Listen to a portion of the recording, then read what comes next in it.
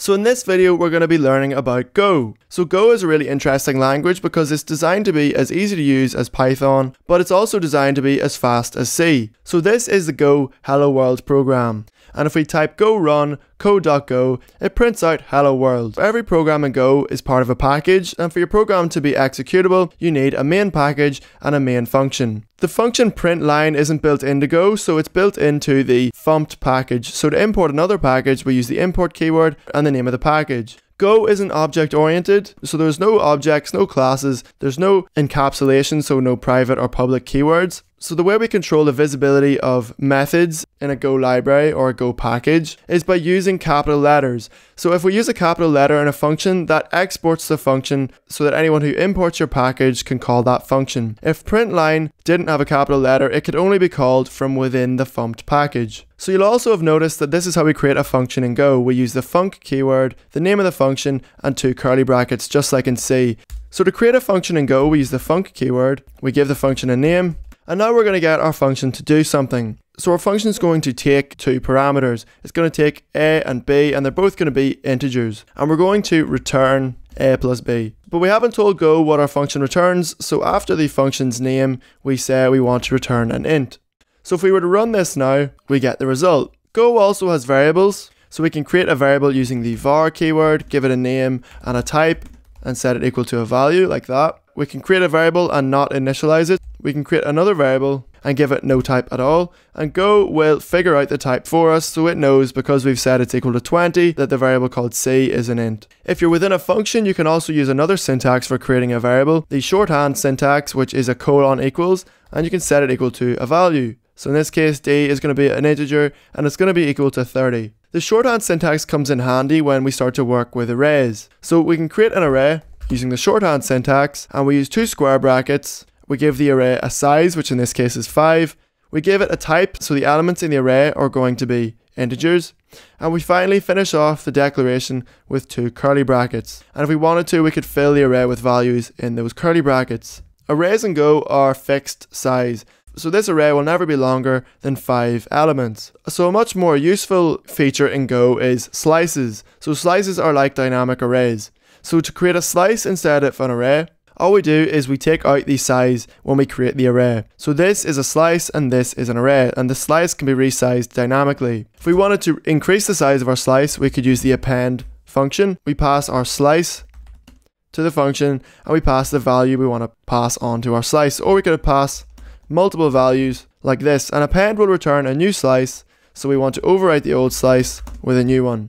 And in Go, if you declare a variable and don't use it, that is an error. So if we comment these out, we'll get rid of those errors. And we run that, and here is our slice with 3 elements in it. So Go doesn't have objects, but it does have structs. So I can create a struct, and I'm going to call it shape, and it's going to be a struct. Just like in C, a struct is a group of fields. So these are the characteristics of a shape. And I create a new shape like this. And in these curly brackets, I pass values to the fields in the struct. And this is an instance of our shape struct. In Go, even though we don't have objects, we can attach methods to our structs. So I'm going to create a method and attach it to a struct. So it's going to be called rotate, and this is our rotate function. We're also going to create another field in our struct, which is the current rotation of our shape, and it's going to start at 0. So when we call rotate, what we're going to do is we're going to rotate the shape by 90 degrees. Before the name of the function, we pass our struct. We're going to call it S, and it's going to be a shape. So what we do is we just say s.rotation plus equals 90. And if I was to say s.rotate and print out our struct, the rotation should be 90. But you can see when we print out our struct, the rotation is still 0. And the reason for that is because what we're doing here is passing a copy of our struct to the rotate function. But that rotate function is modifying a copy, it's not modifying the original. So what we do is we pass a pointer to our struct because Go has pointers. So now s is a pointer to our struct, which means when we call s.rotate, we can modify s. So if I run that, now you can see our struct got modified. Go also has loops and if statements. So if we say if 1 equals 1, print correct. And you can see we don't surround them in round brackets like we do in other languages. This is a valid if statement in Go. For looping, we can create a for loop. So we can say for I equals 0, I is less than 10, I plus plus, like that.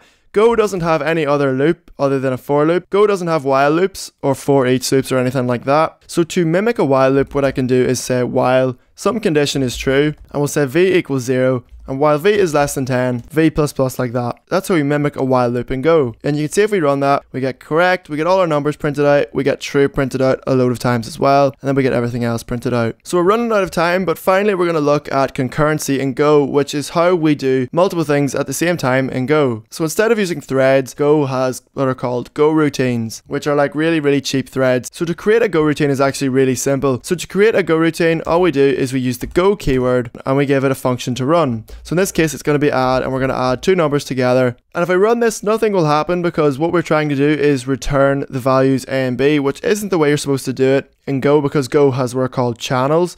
So we'll really quickly look at that. We'll create a channel, which is a type in Go. So we're creating a channel called C, and it's going to take integers. And instead of returning a value, we're going to send the value back down the channel. So to send a value down the channel, which is kind of like how we return values from a Go routine, we use the channel's name, we use the backwards arrow, and then we give it the value we want to send down the channel. So in this case, it's A plus B. So when we run our add function now, we have to pass a channel, which we've called C, and I'm going to say C is equal to a channel. So to create a channel, we use the make keyword, and we create a channel of integers, and we're going to create a variable called total, and it's going to receive data from the channel. So we use the backwards arrow again to receive data from the channel.